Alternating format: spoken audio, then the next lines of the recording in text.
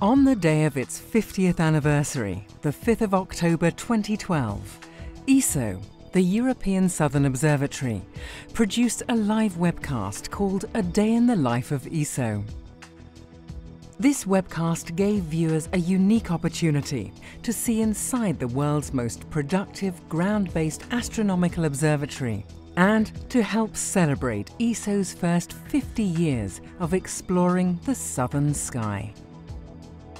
Founded in 1962, ESO has evolved into today's preeminent intergovernmental science and technology organization in astronomy, operating 3 unique world-class observing facilities in Chile and its headquarters located in Garching, Germany. This is the ESOcast, cutting-edge science and life behind the scenes of ESO, the European Southern Observatory.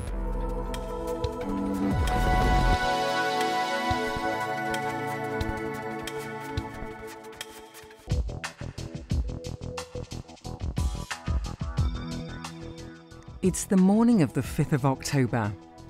The countdown for the webcast A Day in the Life of ESO has begun, and preparations are in full swing.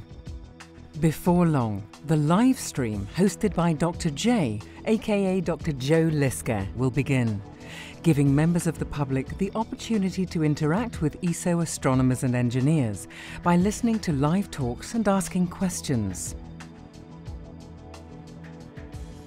Meanwhile, on the other side of the Earth, Brigitte Bailleul from France, the lucky winner of the Tweet Your Way to the VLT competition, has arrived at Paranal Observatory in Chile and is preparing to claim her prize.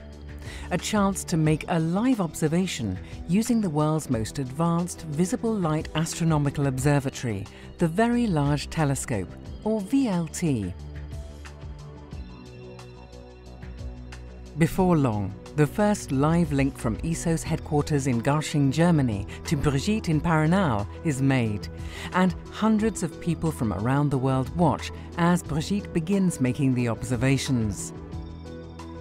So she is now a full expert and she's going to start the observations. Please.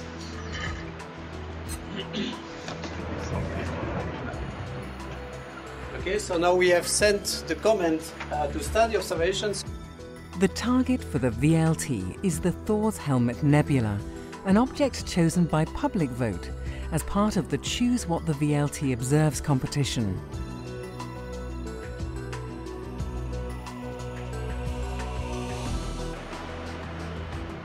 Wow, that's really incredible. This is 30-second exposure time on the VLT. That's what you get. So this is really incredible. It's really, I did not expect it like that.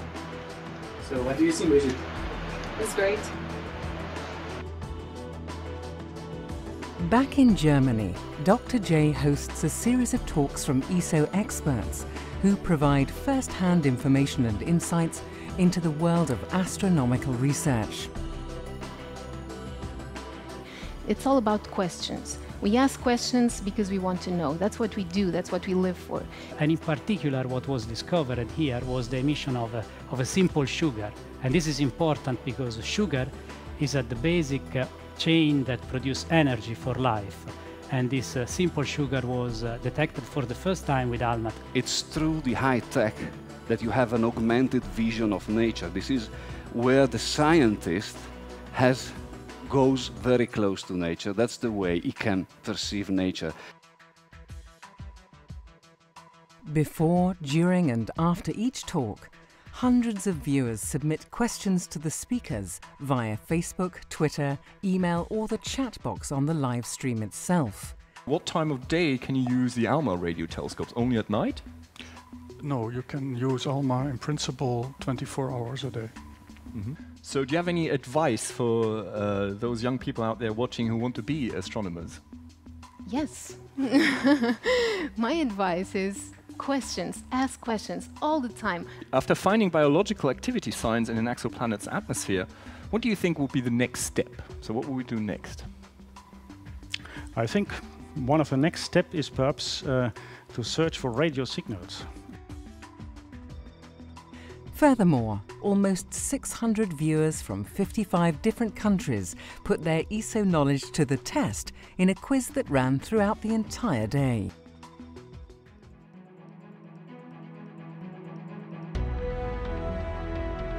Between the individual presentations, chapters of ESO's anniversary movie, Europe to the Stars, are shown.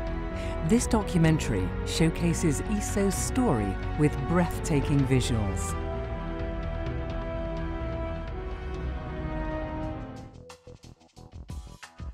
Finally, at the end of the day, a live link to the Paranal Observatory is established once again.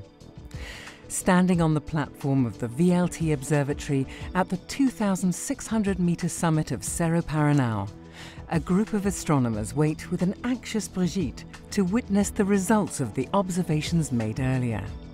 Nobody is disappointed.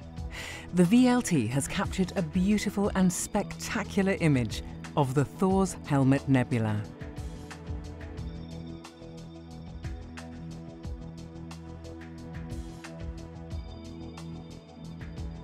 And with that, it's time for Dr. J to sign off, marking the end of the live webcast, a day in the life of ESO.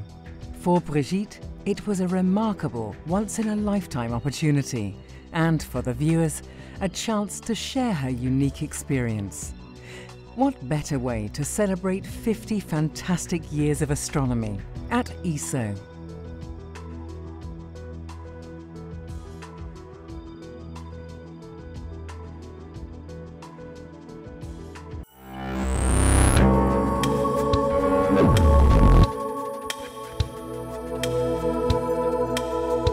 Thank you.